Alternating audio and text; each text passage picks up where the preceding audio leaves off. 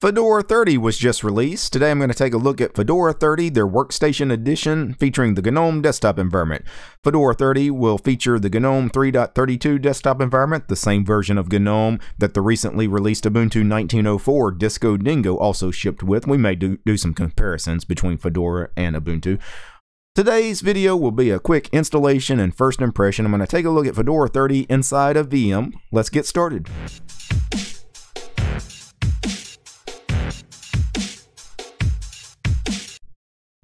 So let's take a quick look at the release announcement for Fedora 30. So reading fedoramagazine.org, Matthew Miller posted the release announcement on April 29th. It seems it was just about 6 months ago that we announced Fedora 29, and here we are again. So basically a 6-month release cycle. I actually installed Fedora 29. I have it on one of my drives on my main production machine, and I really liked Fedora 29. Although that particular version of Fedora 29 was a Fedora Jam edition that featured the KDE desktop and was kind of meant for multimedia production. But the same underlying core technology is there. It was basically Fedora 29 just with Plasma and some multimedia applications installed by default. Today, of course, I'm going to look at the stock Fedora 30 Workstation edition. Some of the changes featured are, of course, the brand new GNOME 3.32, which is the latest of that particular desktop environment. Saw some enhancements, some improvements. Fedora also worked on a little bit on theming. I think they polished their icon setup a little bit. Also, you're going to get the latest GCC 9, Bash 5.0, PHP 7.3, among other updated packages. Just quickly taking a look at the release announcement for GNOME 3.32, since the desktop environment is, of course, the big feature.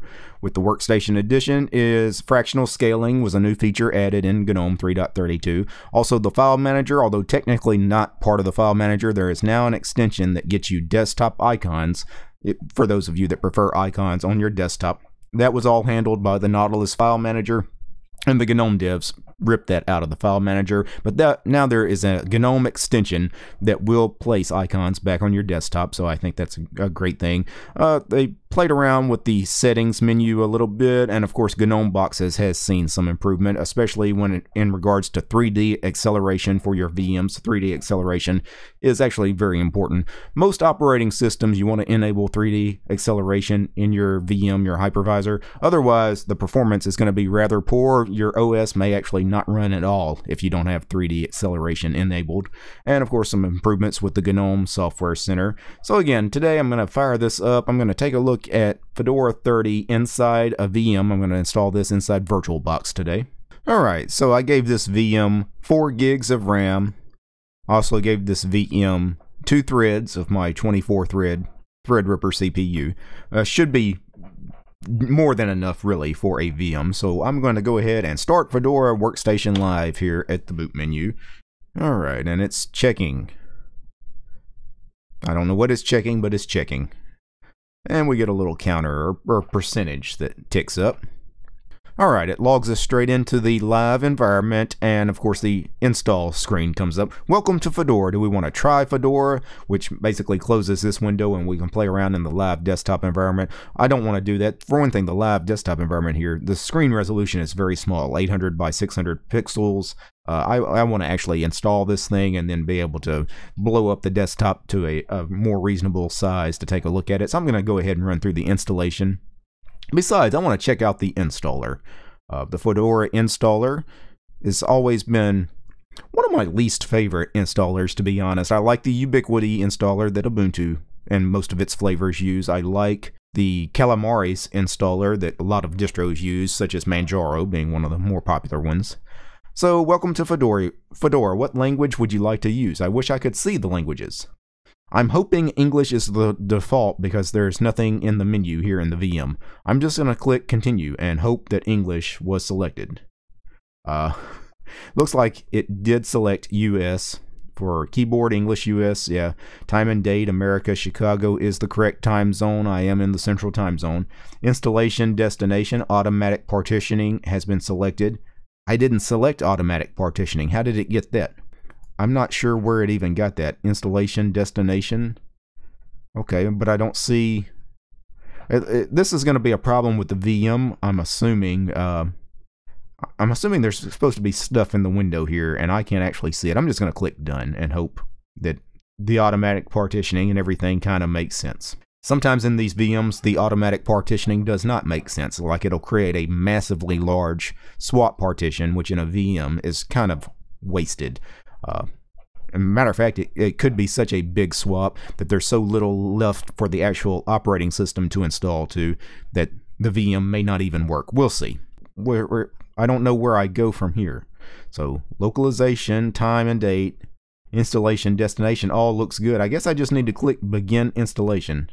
This is really bad. I'm surprised how bad the installer looks here in VirtualBox. Fedora is such a large Linux distribution. It's such a popular Linux distribution. Maybe the second most popular Linux distribution on the desktop. I'm just throwing that out there. Distro watch numbers don't mean anything, by the way, but we know Ubuntu probably has by far the most installs out there as far as a Linux desktop operating system. Fedora is very popular as well. I'm just surprised nobody has checked how bad the installer looks inside VirtualBox, because I'm sure people have installed it and said, hey man, this doesn't look good. Alright, the installation has completed. That installation time was very fast, less than 10 minutes, maybe as little as 5 minutes. I actually wasn't timing it, but very fast on my current equipment. It says complete, Fedora is now successfully installed and ready to use. Go ahead and reboot and start using it. So anytime you install a new operating system, of course you always have to reboot the machine. So I guess I just need to click quit. And does it automatically reboot? It does not. I guess I have to reboot the system myself. I kind of wish their installer had the option to automatically reboot when you're done, you know, or have a button you just click and it reboots, because that's what 95% of most people, when that installer is done, that's what they're going to want to do, is immediately reboot. It doesn't make sense for me to have to close out the installer and then go find the reboot button here at the top in the logout session. Anyway, so we have a greeter here. Let me go ahead and go through this. So I click next, and of course we're going to get some privacy stuff. Do I want to turn on location services? It's already turned on by default. Automatic problem reporting is also automatically turned on by default. Me personally, I might turn off some of that, but for purposes of this video, I'm just going to leave it on. Connect your online accounts. We have the options to connect to our Google account, Nextcloud, Microsoft, Facebook. I don't use any of that stuff. Of course, I have a Nextcloud account, but I'm not going to bother setting that up in this VM. About you. We need a few details to complete setup. So we need to give our name. I'm going to DT for my real name and DT for the username for the computer. And that is basically, I think, all we need to do, other than, of course, the password. So we need to create a strong and complicated password for the DT user. This is a weak password. Try to add more letters, numbers, and punctuation. No. I want my password. Okay, it's going to let me use it. Start using Fedora. Okay. Now, let's see if we can take care of this screen resolution problem here. So after creating our DT user and the password for the DT user, I went ahead and rebooted the machine. So let's go ahead and see if I can get a proper screen resolution now. Now at the GNOME Display Manager here, when you log in, you have this little cog wheel here, and you see you have the option of logging into GNOME, GNOME Classic, and GNOME on Xorg. The default GNOME session uses Wayland as the display server. Because that's the default, that's the one I'm going to log in as. If for some reason using Wayland doesn't seem to want to work right in the VM, I'll log back out and check out the Xorg session here. Alright, so let's see if I can get a proper screen resolution. Does Control-Alt-T bring up a terminal? No, that key binding is not set in Fedora, unfortunately. So many other distros have that set as a key binding. I just wish it was set in Fedora. They probably have some other key binding set to bring up the terminal. I just don't know what it is. Alright, running XR and R, of course, to fix the display does not work because, of course, XR and R, duh, is for Xorg. I actually don't know how to change the screen resolution with Wayland via the command line. I wonder if I could go to a display setting and do it in a GUI.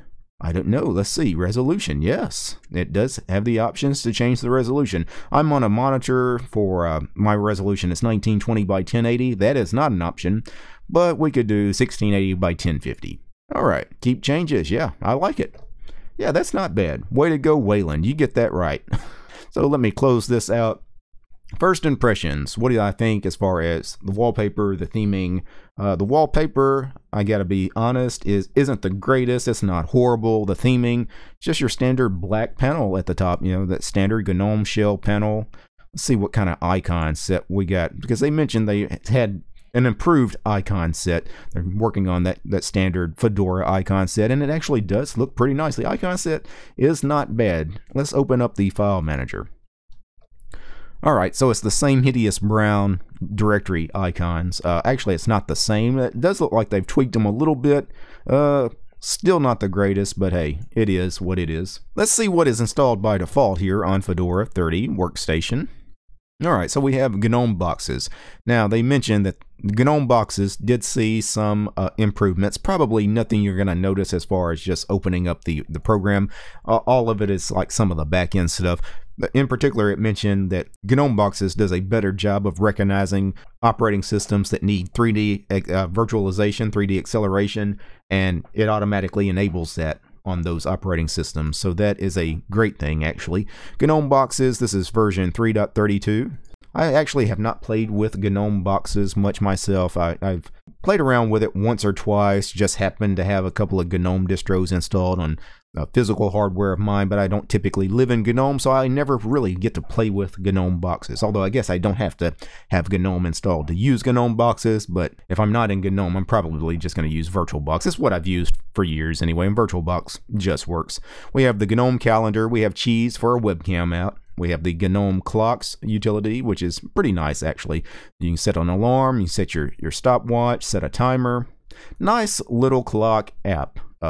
You know, it just does a couple of things, but it does it well.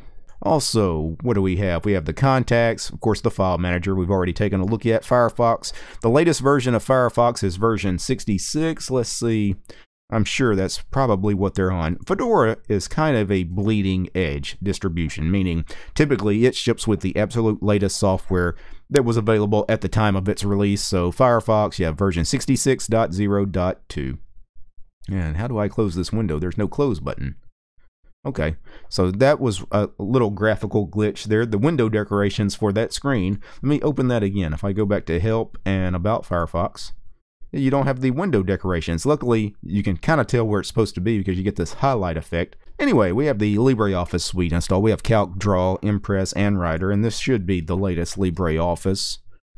Let's see what version they are on. We go to About LibreOffice. This was LibreOffice Writer, the word processing application. Version 6.2.2.2 is the latest version.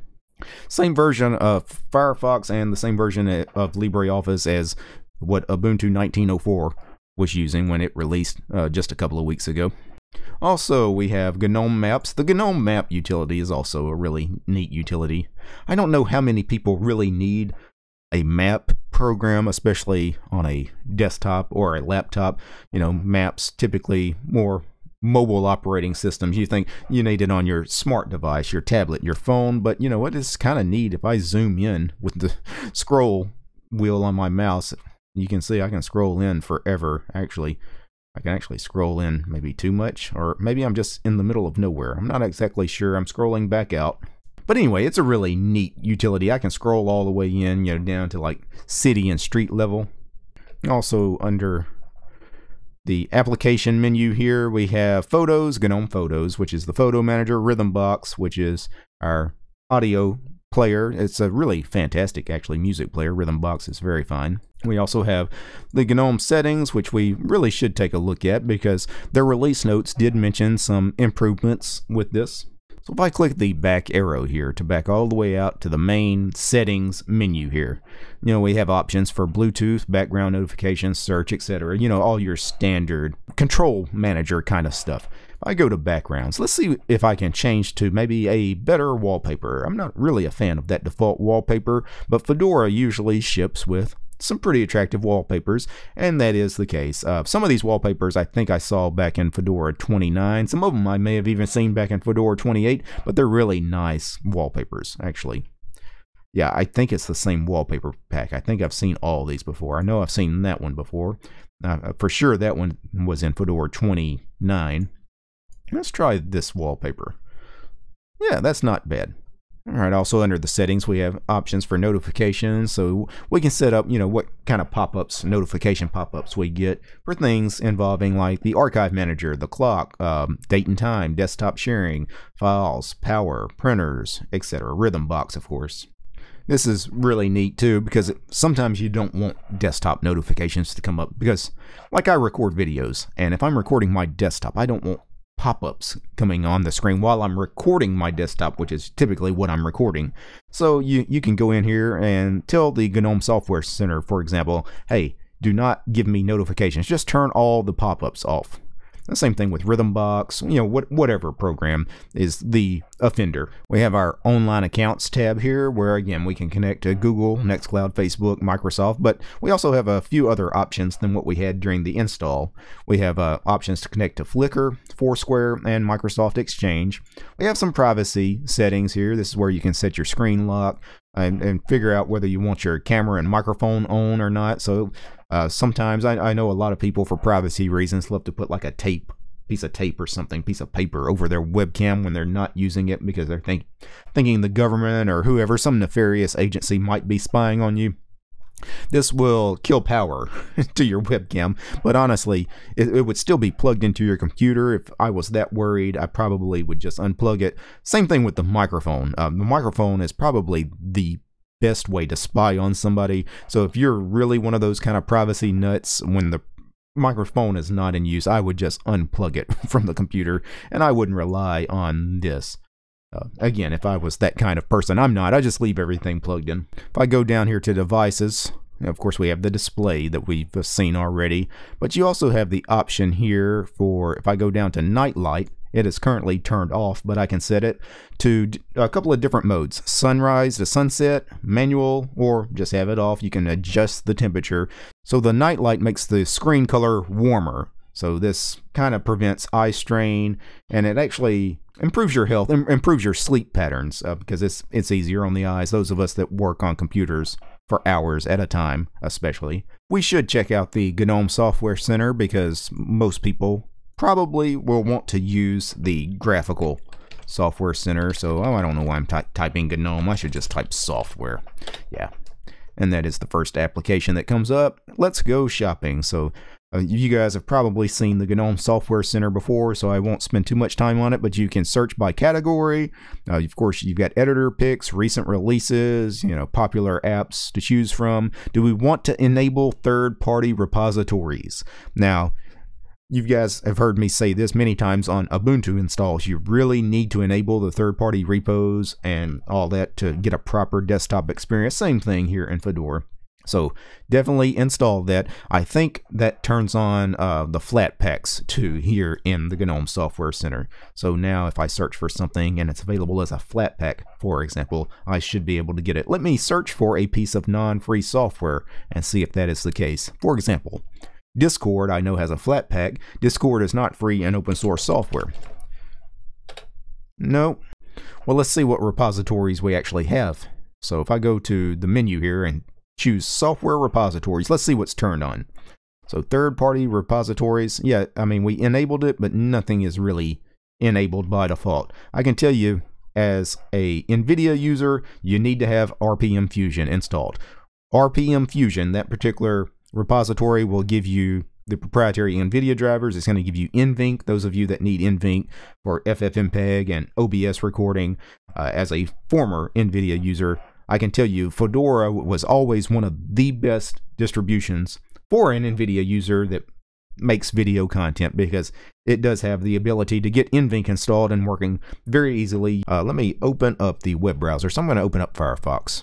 So I'm going to search for Fedora Flatpak Software Center. How do we get Flatpaks in the Software Center? Install FlatHub apps on Fedora. That's what I want. All right, how do we do that? We have to install the FlatHub repo. Okay, how do I get that repo? There is a link to their repository file. Okay, so if I click that, all right, do I need to save the file? Let's see. Download and open with software install. Okay, so I just need to click OK here. And obviously we need to install that. We need to give it root permission. And that should add the Flatpak repository. the FlatHub repository, that is. Obviously, the Flatpak has multiple repositories available. It's a little different than Snap, which Snap just has the one central repository. It actually makes Snap a little bit easier to use, actually. I kind of wish Flatpak had went that route and just everything's on FlatHub. FlatHub is it. But they did not, so let me close that out. If I go back to the Software Center, now can I actually search for a Flatpak? Again, I know Discord has a Flatpak, so if I search for Discord, no application found. So I'm assuming that all I really need to do is just update the repos, and you know, we should be able to get our FlatHub. Yeah, it's enabled, so just syncing the repos. Let me do a quick Discord again, because I know Discord's available. Yeah, and now it's showing up. And does Peak show up?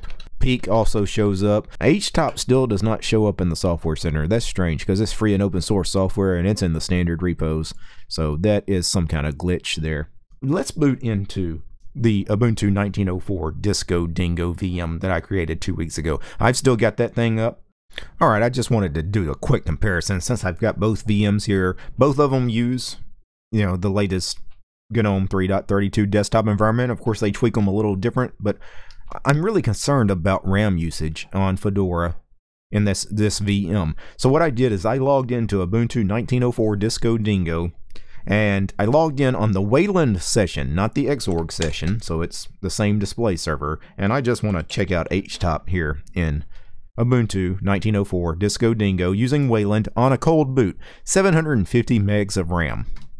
That's pretty respectable. And I went ahead and rebooted Fedora. So again, it's cold boot, right? So that way everything is the same. And let's open the terminal and fire up HTOP on a cold boot, and let's see what is going on here. Yeah, 983 meg. I mean, that's right at a gig. 1 gig. And not doing anything. 1 gig. That's ridiculous. Other comparisons, just quickly comparing these desktop environments here, the Ubuntu version of GNOME is so much cleaner, prettier, easier to use too, having the dock here, the fixed dock on the side. You guys see me struggling here hitting the activities and searching for stuff on a vanilla GNOME here in Fedora 30. I hate it. I would have to install half a dozen extensions to use this thing personally. Again, that's just me. I know a lot of people love vanilla GNOME, and if it's your thing, great. If it's not your thing though, if vanilla GNOME is very much not what you prefer as far as workflow and a paradigm, Fedora 30 is probably not what you want to be on. Some things I can tell you that Fedora does get right, that Ubuntu currently does not. If you want NVENC, if you're an NVIDIA user, you use the proprietary drivers and you need NVENC for FFmpeg and OBS, you're not going to get that in Ubuntu. Ubuntu 1804, their last LTS, had it, but since then, I guess Debian dropped NVENC, so Ubuntu does not have NVENC going on in 1810 or 1904, so that's a problem. Overall, what are my impressions of Fedora 30 Workstation with the GNOME 3.32 desktop environment? I've got to say, just initially playing around with it for the last hour or so in a VM, I'm not sure I would want to run it, to be honest. I didn't like much about it at all. The installer was bad. I've never liked that installer. It didn't want to even render like anything right in the VM. Like I couldn't even choose a language. Like if I needed to choose a language other than English, I don't know how I could have done it because the menu system was broken in the installer. Also, automatic partitioning, it just chose it on its own. I don't know what disk it was going to write to. In a VM, it didn't matter. Hopefully on physical hardware, none of that would be an issue, but I don't know that it would be. I'm also not the biggest fan of GNOME, you guys know that, but you know, different strokes for different folks. Just because I'm not a fan of GNOME, many of you guys love it. I'm more of a minimalist. I don't like how much RAM the GNOME desktop environment in Fedora 30 takes, because we're not seeing that kind of RAM usage in Ubuntu, which also uses GNOME 3.32, so I'm not sure what the problem is. I know the folks over at Canonical do kind of hack on GNOME a little bit to get it to perform a little better, but I'm not sure exactly what kind of magic those guys are doing that the Fedora team obviously isn't. This show was made possible by Ansem, Carlos, Chris, Douglas, Dylan, Leo, Rob, Robert, and Tony. They're the producers of the show, my highest tier patrons over on Patreon. Without those guys, this show would not be possible. Show's also brought to you by all those fine ladies and gentlemen. You guys see that list of names on the screen that help support my work over on Patreon. Again, without these guys, this show about Fedora 30 Workstation would not have been possible. If you'd like to support the channel, please consider doing so. You'll find me at DistroTube over on Patreon. Alright guys, peace.